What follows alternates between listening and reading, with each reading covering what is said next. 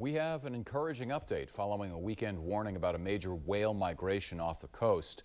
A program designed to help keep those animals safe is showing increasing success. ABC 7 weather anchor Spencer Christian back with us now for a closer look. Hi, Spencer. Okay, Larry, the goal is to get vessels, seagoing vessels, to slow down and avoid collisions with these whales. And marine experts say that's never been more important than it is right now.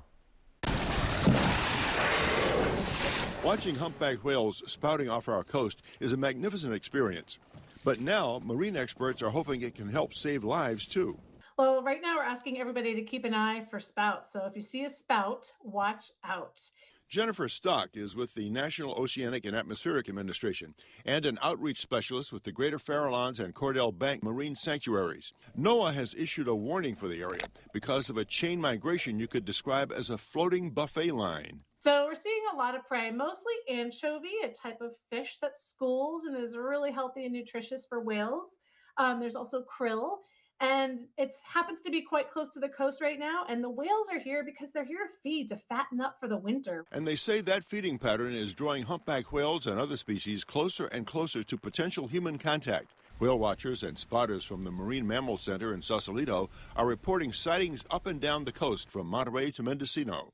We've heard of dozens of reports of sightings of whales today in Pacifica. We've had a number of whales reported in the Golden Gate Strait and underneath the Golden Gate Bridge and even into San Francisco Bay. The Marine Mammal Center's Kathy George says both large and smaller vessels can be a threat to the whales, and sometimes vice versa. Absolutely. Any size vessel could hit a whale, or a whale could hit any size vessel.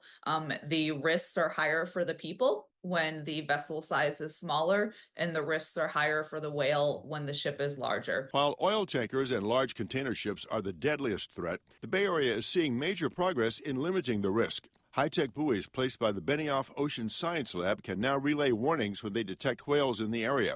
And an increasing percentage of shipping companies are participating in a voluntary vessel speed reduction program, slowing down to avoid collisions. So the preliminary analyses are showing that we have about 74% of the distance traveled by these large vessels in the months of June and July at whales safer 10 knots or less. NOAA's Jessica Morton says it's difficult to track the exact number of ship strikes because many often occur off the coast. But she says research models show the progress. And so when we look at these reduced speeds from the large vessel community, we can very clearly see that we're significantly reducing the risk of ship strikes for these endangered whale populations. And in the meantime, humpbacks and other species continue to follow the buffet line past our shores, fattening up for the long migration ahead.